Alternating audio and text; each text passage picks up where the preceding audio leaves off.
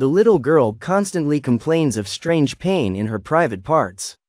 When her mother examines her, she discovers something terrible. Little Susanna, 8 years old, was crying on her knees in the bathroom when her mother heard her crying and asked, "Susanna, what's wrong? Why are you crying?" "Mommy, my bottom hurts." "Does your bottom hurt? Did someone hurt you?" "Mommy, it hurts a lot. I can't go to the bathroom." "Honey, how long have you been like this?" "For several days. I didn't tell you because you're always busy." Lupe didn't wait any longer and took the little girl to the doctor as quickly as possible. She couldn't stop imagining the worst. When they arrived at the hospital, they had to wait a few minutes in the waiting room. Meanwhile, Lupe thought about Susanna's routine, trying to recall if there had been any oversight where an accident could have happened. Susanna was anxious and scared, so her mother said, "Susanna, how are you? Does your bottom still hurt? Whatever happened, it wasn't your fault. You can trust me. I need to know what happened." The little girl kept complaining of the pain and didn't answer any questions. So her mother, trying to calm her down, said, "The doctor will see you soon and will give you something to make the pain go away.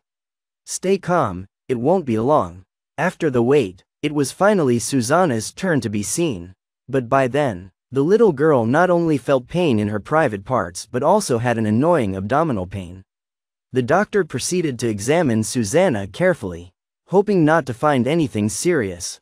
However, there were no signs of any significant injury. Still, the doctor called Lupe to speak with her privately and said, "Ma'am, it's crucial that you remain calm and provide us with all the details you have to uncover the truth. Our medical team is doing everything possible to find out what's happening to the little girl so we can help her in time. We are not here to judge anyone. But tell me, are you married?" "No, I'm not married." "Do you have a partner?" "No, I'm not with anyone." "Do you still live with your parents or share rent with someone else?" "No, I don't live with anyone else. The little girl and I live alone. There is no man in the household, although occasionally we stay with some of my friends." "I understand. Is it possible that the little girl was left alone with one of those friends?" "No, doctor, I haven't left my daughter alone with anyone." "Do you have a job?" "Yes. I work as a domestic worker." "And who looks after your daughter while you are working?" the doctor insisted. "I don't have the money to hire a babysitter. What I do is leave her food ready so she can stay alone." "But, doctor, do you think someone may have harmed my little girl?" "I don't have anything to believe. Right now, the only thing that matters is what the tests reveal. The body gives enough signals to notice any warning signs in the exams. All I can do is trust in their work. Do whatever is necessary to uncover the truth." But to everyone's surprise, the tests revealed nothing. The little girl had no injuries. The doctor first examined her and, finding no problems, referred her to a pediatric gynecologist for another checkup. Even though the gynecologist performed X-rays and exams, nothing out of the ordinary was found. The hospital psychologists also got involved with the little girl but found nothing concerning. However, the child needed to remain under observation until it was clear what was causing her so much pain. This is what the doctors indicated. Over the weekend, rumors spread among the nurses that perhaps the little girl was not being well cared for at home and might have a urinary infection.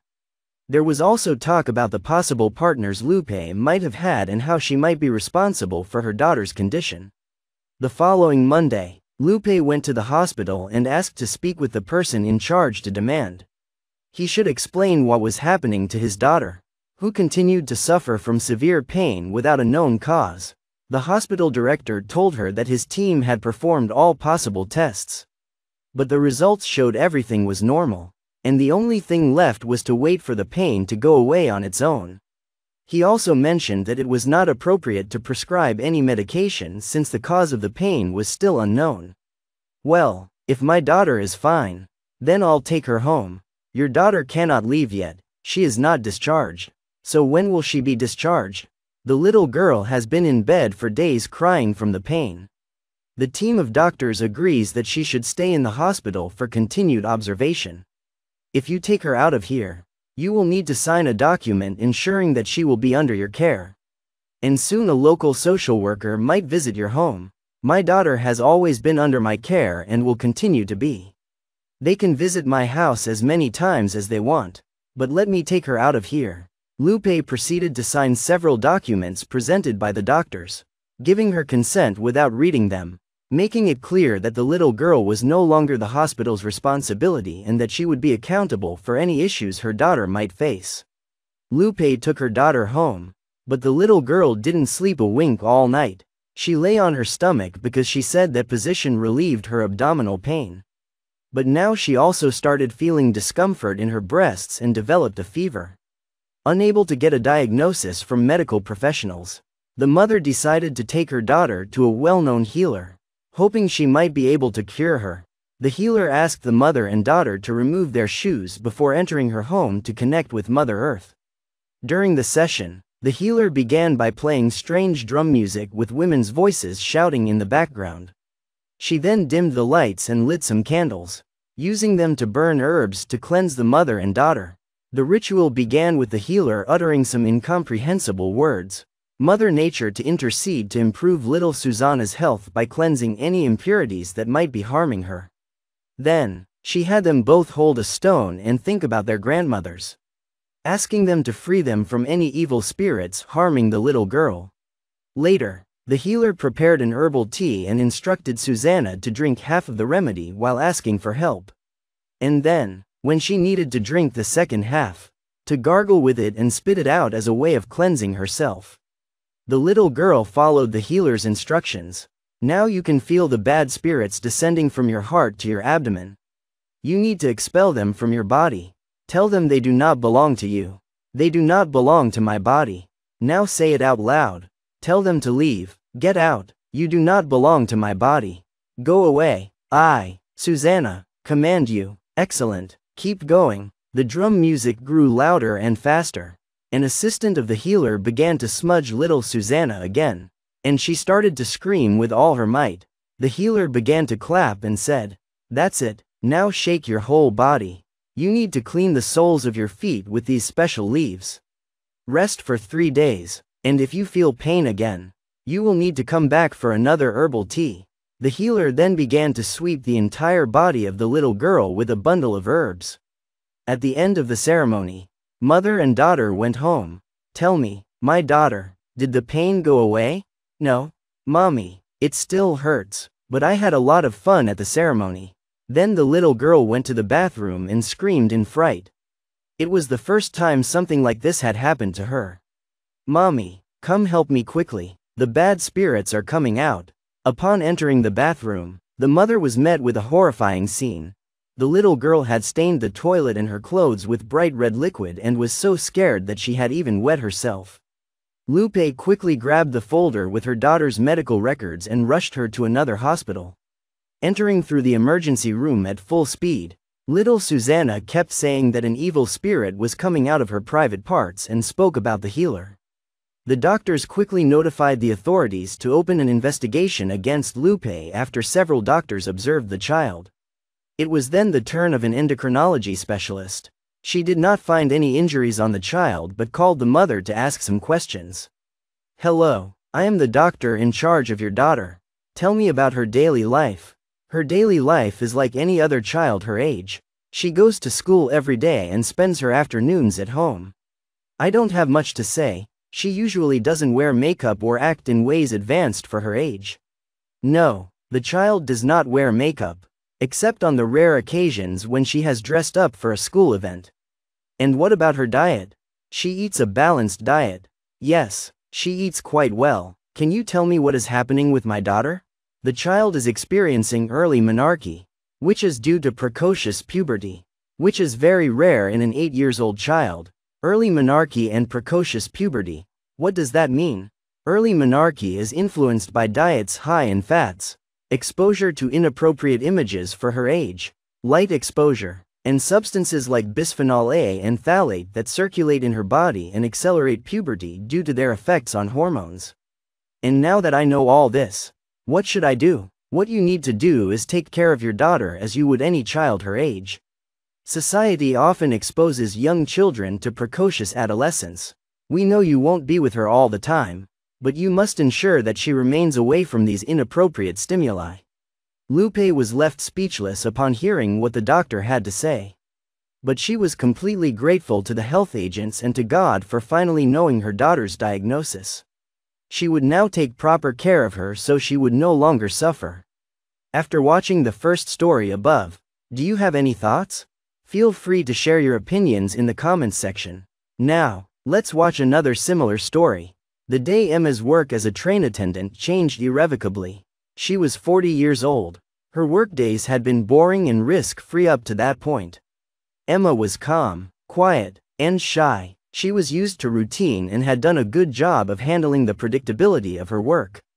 But then something unexpected happened on one of her regular long-distance road trips between Chicago and San Francisco, forcing her to face how wrong she had been about her capacity to manage unforeseen problems and maintain control over her life. Even the most prepared police officers would have been overwhelmed by what she found on that lonely 40-something train. Emma, much to her own amazement, was able to stop mayhem from engulfing her and the rest of the crew by knowing exactly what to do at the appropriate moment. It all started one cloudy, gloomy June morning. Emma was completely taken aback when she heard a baby's cry when the people took their seats. The doors closed, and the train began to move faster. Emma was in charge of keeping rigorous control over everything that transpired aboard the train, second only to the captain, who oversaw the command position at the front. Although Emma could assign certain chores to her coworkers, including keeping an eye on the compartments, she was well known for her strong sense of responsibility and always chose to complete things on her own. She had no idea that she would be faced with a challenge she had never encountered before: rescue a missing infant. Emma initially believed it could be an error and assumed the noise originated from a nearby compartment inhabited by families with kids. She was positive it was a baby, though, when she heard it again, just behind her and tucked away amid the last few seats of an empty carriage. An infant whose cries broke the stillness and who had no apparent caregiver. Emma grabbed up the infant and attempted to comfort her, whispering clumsily, "Shush, quiet honey, don't cry, don't cry." The girl was small, about 5 months old, gorgeous, with large blue eyes that, under different circumstances, would have made Emma want to cradle her and give her a gentle peck on the cheeks. However, the infant had a flushed, teary, and upset face. Emma didn't have time to ponder over the specifics. She had to move swiftly to keep things from getting out of control because she was holding what appeared to be a lost infant. Emma felt something behind the blanket that covered her when she comforted and cuddled the infant. She reached in gently and discovered a small, rumpled envelope with a letter inside. Emma felt her heart skip a beat and her world spin as she read the note. "Please take good care of her," stated the statement. "She doesn't deserve the life I can provide her. I truly apologize. This adorable infant is not worthy of me as her mother." Emma struggled to comprehend the note's contents and read it several times again. The message was very clear. Emma had no idea who the mother was or where to look for her because the girl's mother had abandoned her on the train. Emma couldn't help but notice that there was a string of seemingly random characters and numbers beneath the text. Adding to the mystery surrounding the scenario, it occurred to her instantly that it might be an encrypted message. "It's not possible. What the heck am I going to do now? God? This infant requires her parents. I had to report what happened to the captain right away," Emma declared, clutching the infant to her bosom in a hopeless attempt to soothe her. "This is very serious." Emma had never felt anything like this before. She was momentarily helpless and didn't know what to do. Because she had always been self-assured and resolute in her work. She was trusted by all. But sometimes, even the most seasoned pros can feel lost. And Emma was feeling lost. She was terrified, but she controlled herself by asking for assistance and making an effort to remain composed. She proceeded to the front compartment, where the trainmaster was stationed, to apprise him of the situation and initiate a backup plan. The trainmaster swiftly contacted the station from which they had departed after hearing the information, reporting the baby's abduction and requesting that they study the security tape from the morning in order to locate the mother who had boarded the train and left the infant unattended. The trainmaster tried to help the searchers out by giving as many facts as he could, including the baby's sex, clothing, and the enigmatic message of abandonment, as well as the baby's approximate age, and the cardboard box where Emma had discovered her. A big group of station officials responded to the train's message by calling the police and making arrangements for rapid medical aid when they got back to the station. The authorities were unable to quickly locate the mother of the child. It didn't help clear up any questions about the infant and made it plain that locating his or her family would be no picnic. It felt like an eternity passed with no resolution in sight. The likelihood of finding the baby's family decreased with every passing minute as the train had been gone from the station for more than 2 hours. The longer the infant was cut off from society, the harder it was to find out where she came from and who had left her on the train. While waiting for reports from the station headquarters, Emma and the train crew faced an increasingly precarious scenario. As concerned passengers took turns calming the infant, the train master chose to relay the terrible news to the entire crew via the loudspeaker. Emma, who had been there for the infant from the beginning, providing comfort and reassurance, found this transparency to be a relief. Nevertheless, the most difficult parts were still ahead. Emma was caught off guard by what happened because she lacked childcare experience and had never dealt with infants or children before. The infant started sweating profusely as the hours went by, which worried Emma. She felt more and more helpless when she asked other passengers, many of whom were parents, for aid because she didn't know how to assist. Even worse, they didn't know what to do about the baby's requirements. The baby's obvious symptoms of disease made the situation much more critical. She was clearly in the midst of a critical illness, as her condition appeared to be fast worsening and her cries became more frequent and intense. Emma found it difficult to make sense of what was happening because her medical expertise was limited and out of date. As the baby's temperature continued to climb, her face took on a concerning shade of purple. Immediate medical attention was obviously necessary. Emma cried out in a state of desperate need. This child needs to be seen by a doctor as soon as possible. In an effort to get assistance, is a medical professional present on this train? Someone with medical training should come forward immediately. This infant needs urgent medical attention due to a severe illness. As Emma saw the infant begin to babble and eventually pass out, she let out a desperate cry. Even though a lot of people came running over to try to soothe the baby and figure out what was wrong, nobody was able to determine what was causing the fever and pain. Additionally, no doctor could be located despite the staff's best efforts to search each carriage for someone qualified to examine the infant. "Sorry, Emma, but we're all by ourselves." A troubled and frightened friend of hers expressed the need to wait until they reached a city with a hospital, which is still more than an hour away.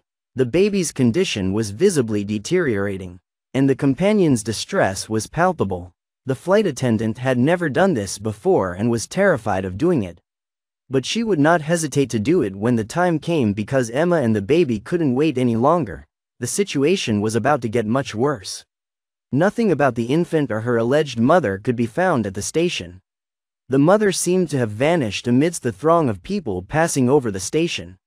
Since the station was crowded with visitors and families checking out with baggage on Saturday, one of the first weekends of summer vacations, it was almost hard to spot anyone acting suspiciously.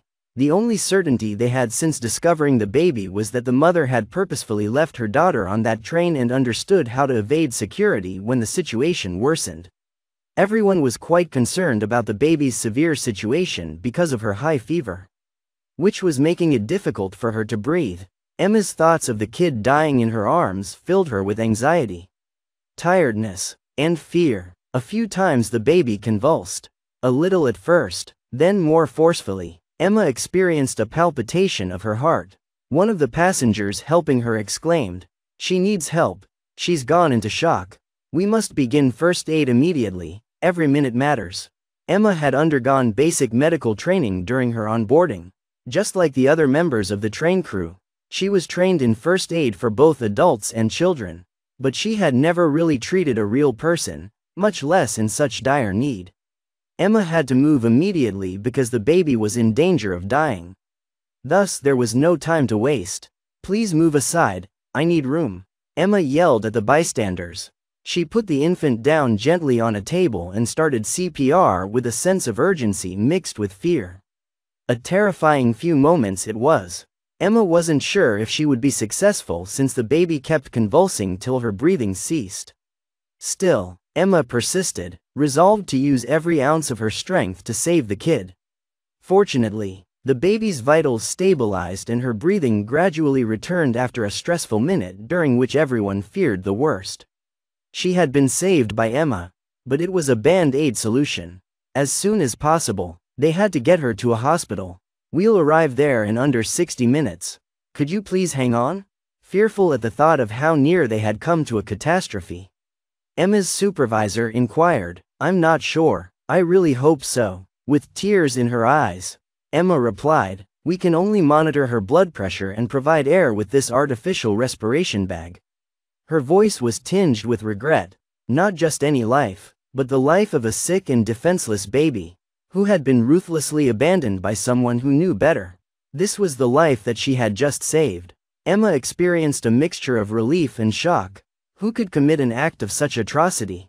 That is the kind of mother who, as they traveled on, she considered the desperation that could lead someone to commit such an act. When they eventually reached the train station, an ambulance and a medical team were there to help. The girl was expeditiously cared to by the paramedics. "She is really ill. I had to provide CPR in an emergency. She has a high fever and is having trouble breathing."